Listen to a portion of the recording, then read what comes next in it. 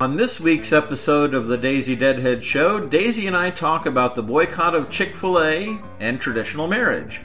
Next, we talk about Jack Schaap, another preacher in trouble over having sex with a young member of his flock, the Independent Fundamentalist Baptist Church, and Hyles-Anderson College.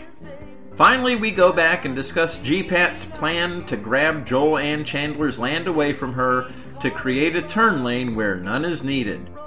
Daisy gets pretty passionate in this week's show, so be sure to tune in locally to WFIS at 9 Saturday morning, 1600 AM, 94.9 FM. You can also listen live anywhere in the world at thedaisydeadheadshow.com. If you can't make it at 9, no problem. Download the podcast whenever you like at thedaisydeadheadshow.com or subscribe to the show on iTunes and never miss a single episode.